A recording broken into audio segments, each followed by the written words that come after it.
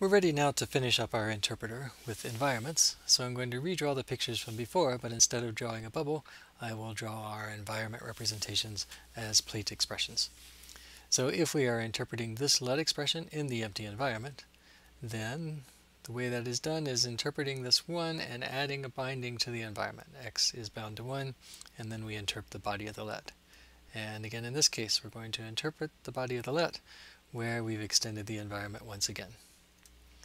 Eventually, when we interp y, we will have the current environment, the set of deferred substitutions that say y should be 2, and the lookup function will convert that y to a 2 for us. So we have interp, we have all of the cases that we had before, but now I've added IDE and let e. IDE is when we reach a variable like y or x, so lookup is already doing all the hard work for us there. We have the app-e not filled in because we've changed the representation of environments, but it turns out to be easier to look at the let e case first. So let's do that.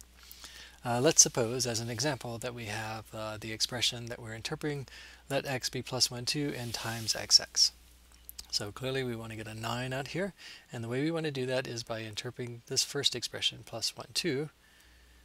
Right, so that's the right-hand side. That's interpreting plus 1, 2 to get a 3. And then we want to conceptually substitute 3 in for x in times xx. But in fact, we're just going to interp times xx with an extended environment. And we do that by binding n.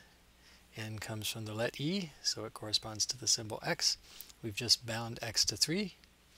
We're extending our current environment. We don't want to throw away any of the substitutions that we currently have. We want to keep them all and just add this new one. And then with this extended environment, that's what we use to interp the body expression. So notice that we had two expressions, right-hand side and body. We're recurring on both of them, but one is nested inside the other because the environment is acting like an accumulator. We're accumulating bindings as we recur into the body. Right? And when we interp times xx with an extended environment that binds x to 3, then we'll get a 9 out as we wanted. Let's look at the application case now, because it also involves substitution, which we're replacing with environments. Suppose that we have a function called f applied to plus 1, 2, where f is defined to be take an x and multiply it by itself. So the code that we had before is still useful. We need to go find that definition. That's what getFundDef does.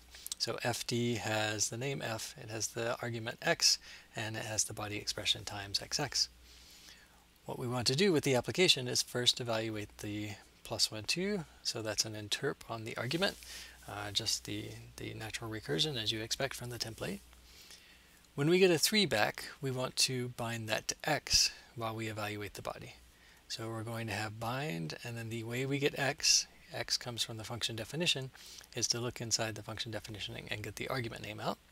So that's our new binding, and we're going to use that binding as we interpret the body of the function, which again comes from fd, that's fd bodies. We also pass along the defs. As we always do, it's along for the ride. I've left some dots though because I haven't talked about which environment we extend with the binding. What namings are in effect as we go to the body. And let's take a little detour with one more example. Suppose we had bad defined as take an x and add x to y. But this is a free y. This y is a bad y. It should be a free variable error when we get here. And let's suppose that we call bad inside of a let binding where we let y equal 2. But this y is unrelated to that y. This y is only supposed to be visible in the body. So even though, as we interpret this expression, we end up with an environment that says y is 2, when we call the function bad, we don't want to remember that y is 2. We want to evaluate the plus xy from the body only with x equals 10, right? Because that's the only substitution that should have happened by the time we get here. If we were doing substitutions, we would have substituted only x in the body. So as we start the environment here, we should have only x in the environment. That means that we're binding x starting with, here's where we're binding x, we should start with the empty environment every time we call a function. Every function starts out with the empty environment and then a binding for its argument. So when you put all those pieces together, then we've got a complete interpreter using environments.